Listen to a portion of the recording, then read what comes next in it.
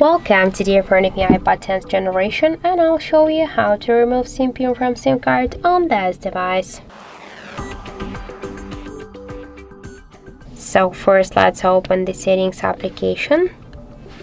Okay, let's do it one more time. Open the settings app and then tap here to mobile data section. Then you'll see here SIM card. SIM pin section. Click here once, and just to remove SIM pin we should click once on the switcher and enter your currently pin code. In my case it's from 1 to 4.